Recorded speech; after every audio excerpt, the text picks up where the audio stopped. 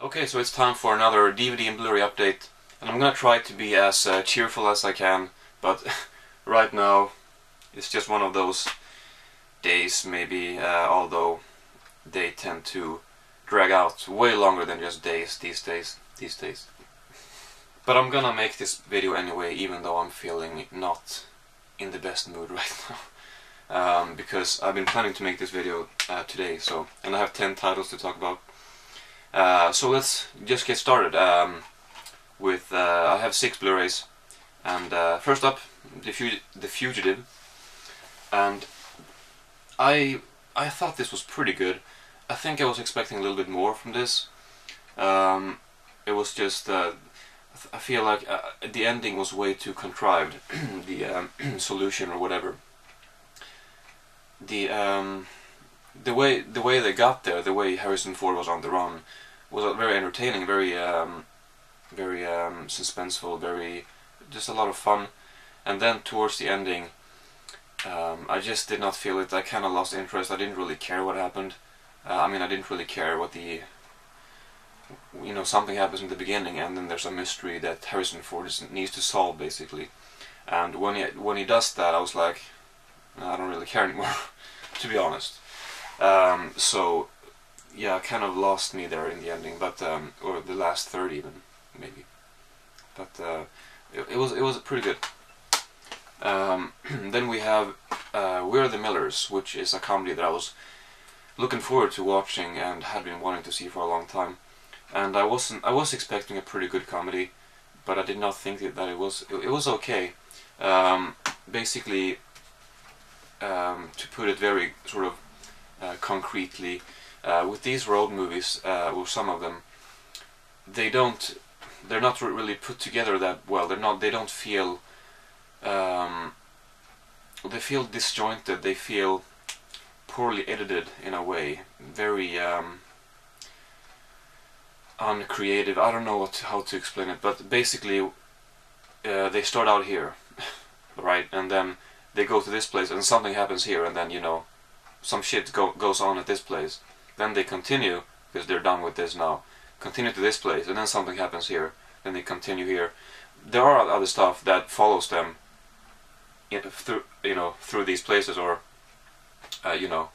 but still I felt that it doesn't work very well when you make movies this way, especially, at least not when the comedy is lacking. I don't know. I did not think that it was that good. It was fun to watch, but it was vulgar and out there for the sake of it. It wasn't very witty. It wasn't very funny that often. It was just it's fun to watch, but very forgettable. And I know that some people do like this movie, and I'm sorry. Maybe I'm being too harsh, but I did not really like it. It was fine, but I was expecting a little bit more. Then we have Kick-Ass 2, a sequel that I was looking forward to. I saw the first one in the movie theater at 2009 or whatever, and I really did like that movie. Saw it again. I have it on Blu-ray, I think. Yeah, it's down there. Down there. And I did not really like it as much that time, but still I was looking forward to watching the sequel, a lot because of Jim Carrey, I think. Ultimately, it ended up being an acceptable sequel, but one which, as with most sequels, doesn't need to be made. Not really, because it's just of course, very sort of derivative of the first one, if you know what I mean, or it's doesn't offer a whole lot of new stuff. Of course, there are new characters, and that's one thing that I guess they managed to pull off with this one. You feel sympathy for the characters, the main ones mainly that has been in the movie. I mean, that was in the first movie. So fairly good characters, but the comedy was definitely lacking. Comedy was not. I don't know if I laughed really when I watched it. I don't know if I laughed at all. I don't know. But it was enjoyable. The story is fairly well told. It just isn't a great movie. Next movie was interesting, and I definitely enjoyed this, although at some parts it was definitely a little overly melodramatic or overly sentimental, but it's disconnect. Basically, this movie deals with, I guess you could say it deals with technology and where in the internet and stuff, and communicating through on the internet and what can happen. But really, it explores the negative sides of that, of all the shit that can happen to you through being active, or from being active online. As a consequence of, there are a lot of shit going on there. People being exploited, people, yeah, stuff like that, and that's what this movie deals with. And I mean, yeah, it explores the consequences of a handful of characters or whatever, handful of different storylines, and some stuff that happens to them involving, or something online triggers a series of events, or whatever, and that's what it's about. And some of these, I guess, come together. Some of them maybe don't come together. But anyway, and maybe, I don't know if they came together really. I guess it wasn't one of those movies where you have several storylines and in the ending they all intertwine. I don't think really you can say that it's one of those movies, but it is. It's interesting. It's not great. Maybe it kind of went under most people's radar, if you know what I mean. But it was. It's definitely worth checking out. I enjoyed it. I guess we could just continue with the Blu-rays. So we got 2 more. This one I really liked. This was great. Koyaanisqatsi, Life Out of Balance. Although, I mean, it's not a spoiler because it's called Life Out of Balance. That's what it says here. But they should have removed that. It should only say Koyaanisqatsi. I think when you're watching the movie, you kind of forget about Life Out of Balance. You're just watching the movie and trying to make up your mind about what it actually is about. But the explanation comes a little later on, even though it's kind of obvious what happens, Anyway, the movie is it's a documentary, but it doesn't have a narrative. It doesn't have a storytelling. No dialogue, except for there's a score, a great score written by Philip Glass, I think. Yeah, and in that score there's a Koyaanisqatsi chanting vocal or whatever. But other than that, there's no dialogue, only visuals, and it deals with modern development of technology, or modern technology. How omnipresent or ubiquitous or whatever technology is, and yeah, it explores that, and mainly the technology part, but also sort of takes a look at people, and the way the way that people are in a way exploited by this technology and the mass. I'm finding this hard to explain, but basically it takes a very pessimistic and in a way a pretty sentimental look or approach at this whole thing, at where the world is going, and that maybe things need to change. And it starts with in a way maybe not the dawn of man, but how in the beginning there was nature which sort of lived in peace, or there was perfect harmony or whatever, and then man came with their bulldozer and teared everything down, or whatever, and then it goes on from there. And it's mainly slow motion and time-lapse footage, but also some real-time footage, but it's hard to explain. Like I mentioned when I talked about this movie, when I unboxed it, it's like Baraka and Samsara, which they rather explore different cultures in the world, I believe. This one is more about technology, but it's like that. No, just a score and images, and but still, despite that, the fact there's no narrative or no narrator, you get a good idea. It's like a story is being told, because the images, they tell you what's going on without words. And it's also a subject which maybe the director felt that we don't have any words for it. We need to show it, you know, the way it looks, because that's the only way to demonstrate it. Yeah, so I'm not entirely happy with that review, but I recommend you checking it out and read up on it a little bit more. Well, actually, don't read up on it too much before you watch it. Do that later in that case, because I think watching the movie with without any preconceived thoughts, or without too big of an understanding of what the movie is about, is probably for the better, I think. Anyway, last Blu-ray, and then I have 4 DVDs.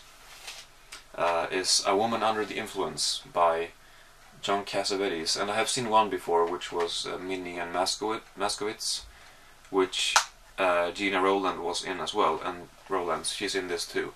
This might be her best performance, according to a lot of people. It might be, and it's very interesting. It's the storytelling is very unconventional. You know, long drawn out scenes, very real.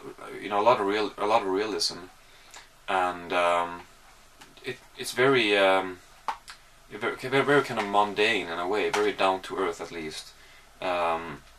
It's hard to. It's a very simple movie in a way, because it's about the mother. It's her sort of. Yeah, it's about her struggle to cope with her mental illness, or about her and her husband Nick, that has to cope with this mental illness of hers, of Gina Rowland's, and it's not about much more than that. And then ultimately she has to be put into some sort of, not an asylum, but what the hell do you call it? Just a place for people who have something in here, like I do. No, but then it doesn't really give you a lot of explanations, you know, of the past, what happened exactly. But at the same time, at the same time, as I said, it's very sort of simplistic in that way. It also is challenging, like I also said. But it's oh man, I don't know. It's hard, difficult movie to me. I'm gonna have to give this another watch in the future, I think, because I don't know if I got it really. I don't know if what there is to get, but I don't know if I got it, because I didn't really get that much out of the movie, and it is a movie which is supposed to be just a masterpiece, according to many. One thing I do want to mention though, which is concerns the realism in a way. I'll show you the clip right here. It's basically towards the ending of the movie. It's not a spoiler, but Gina Rowland, she basically gets up from the table, and as you can see here in the clip, her daughter in the movie, Gina Rowland, I guess, puts her hand down on something, and some fluid is launched into the air, hits the daughter in the eye, which was, you can tell by her reaction that it's not planned. You know, it hurts. It's unpleasant that she gets this Coke or coffee or whatever. It's brown. I don't know what the hell it is, but she gets it in her eye, and she doesn't look like she's enjoying it. And that obviously wasn't planned. And I'm mentioning it because that's just so unusual to see a scene like that. Normally they would remove that, I guess, and do it again. But it might have something to do with the fact that the filming of the movie, the shooting of the movie, I read that it was very hard on Gina Rowland, and they were worried about her. She probably took her role very seriously, and she really got into the zone, really into her character. And when they did the scene, maybe it was a long take. You know, it was basically not an option to do it again, maybe. And then this happened, and you know, let's just include it in the movie. And maybe that's just for the better in a way, because it adds to the realism. I don't know. It's just a thought that I have. It might not be true at all. I'm just brainstorming. But yeah, but that was very interesting to me, that something like that happened. I was like, wait a minute. So whether that's interesting or not to you, well, it was to me, and I don't know. Anyway, we have a few more titles. I'm not gonna dwell on these too much. Clifford, comedy that I found 2 days ago at the local DVD place, and I was happy to find this. It's a Region 1 DVD. I don't even know if it has been released on Region 2. I kind of doubt it. And this is most likely out of print and fairly hard to come by, I think. I mean, I don't know. On Amazon it costs 13 on the US Amazon. The price for a used copy is $13, and for a new copy $45. And I got it for maybe 7, 8. So I thought that was a decent price for this. I've been wanting to see this. I don't know. It's not great. It's an okay comedy. Martin Short, he plays a kid. He's like 42, but he plays a 10-year-old kid, which is very bizarre. But in a way it works. Obviously, you know what it's supposed to look like. He's not supposed to. He doesn't try to look like a child. He looks young for his age, but they don't intend for him to look like a child. But it still is a little strange. Anyway, he does his performance pretty well. He is very, yeah, I thought a memorable performance from Martin Short. You also have Charles Grodin and Mary Steenburgen in here. And basically, Martin Short, who plays the character Clifford, has nothing to do with a big red dog, by the way. He is obsessed with this dinosaur land, or whatever it's called. And he wants to go there, and his uncle is supposed to take him. But when his uncle gets other plans, Clifford, well, he's a mean little bastard, basically. So just because his uncle tells him, "I'm afraid we can't go there," you know, it's time for some revenge. And Martin Short is, you know, conniving little bastard. And it wasn't great, but the last sequence, yeah, that was a lot of fun. I liked the movie just because of the last scene. Basically, he goes on a roller coaster ride, and the way they built that was pretty impressive. You know, based on how the rest of the movie had been before. It was pretty well done, and I definitely enjoyed the last sequence. So I recommend checking it out for that last sequence. Then we have a Hungarian movie, I think, called Control, a film by Nimrod Antal. This is basically, feels like an allegory to me, because it takes place in the subway system in somewhere. It doesn't leave the subway, and you kind of keep wondering, why does everybody live in the subway? What's the deal with that? And they don't really explain that. So in that sense, it's kind of surreal. Was kind of surreal to me. Doesn't have any supernatural elements, not really. Still feels surreal to me, and feels like a clear allegory. Just people. The main character, it feels like he wants to. It sounds cliche, but wants to find a better life. Wants to get out of the situation which he's currently in, and maybe they somehow use the unglamorousness. That's probably not a word. Of the subway to show this. I have no idea, but just feels like some sort of metaphor, and a lot of symbolism in there, definitely. And it was interesting. I got it last summer, I think, and I haven't been wanting to watch this, but I watched it 2 days ago or something, and it was, yeah, it was pretty. It was interesting. It's hard to categorize. It's kind of like a It is a comedy.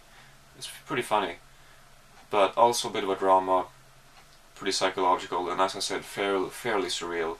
Hard to categorize though. Then we got 2 TV shows. First one I really liked, and I am currently watching season 2. This is ER, and I've always heard about this show, but I've never really. It's not my kind of show, like a hospital drama, pure hospital drama. There are some glimpses into the main characters' personal lives too, and a very good portion of it, just a very good sort of ratio between work and personal lives. They pull that off very well. Anyway, I never thought that I would like the show that much, but I wanted to give it a go because I found it for such a cheap price, and I'm happy to say that I really like it. And yeah, I really like it. It's certain shows just draw you into their world in a way which you can't really explain. You can basically, the best way you can explain it is by a recommendation to, in this case, my viewers, to watch the show. A lot of people have probably seen it already, and just kind of hope that that same feeling is given to you. I don't know how to explain it. It just is this very cozy feeling, but at the same time it depicts a very unglamorous, you know, line of work or whatever, and you know, very tough on the people who works there, and it's not supposed to be cozy maybe, but that's how I feel. I don't know. That's what I get from it, and I just really like the characters, them interacting with each other at their work, and the characters that are great, by the way. And there's definitely comic relief. There's great cinematography. Yeah, just a very impressive show. I'm looking forward to continuing. Last thing is a Swedish DVD, which I just thought that I'd show. I usually show Swedish stuff if they have English subtitles. This unfortunately does not, but I thought it was interesting to talk about anyway. So it's a show called Allt faller, which translates to Everything is Falling. Yeah, basically.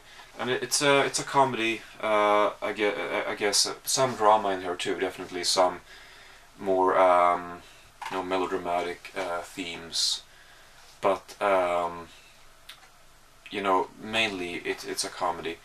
And the reason why I wanted to show this is because it's interesting, because a lot of the characters play themselves. I mean, you have Johan Rheborg there to the right. He's the main guy, the main character. He plays himself, or as is usually the case when actors play themselves, you know, kind of a wacky version of themselves. And you have a bunch of cameos by people playing themselves. Some of them only appear for a very short while. And anyway, Johan Rheborg, he is Swedish comedian, Swedish actor, very well known. Most people will know who he is.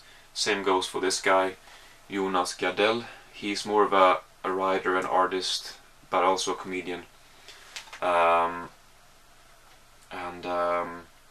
It's about the two of them. I guess maybe the agent of one of them proposes that the two of them works together or something like that, and then after that they don't care much for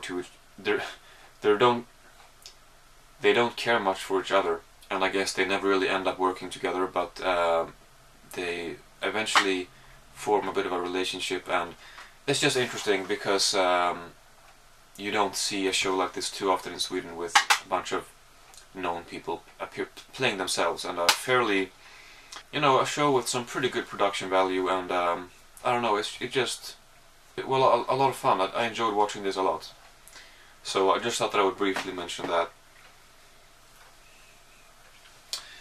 So that's it.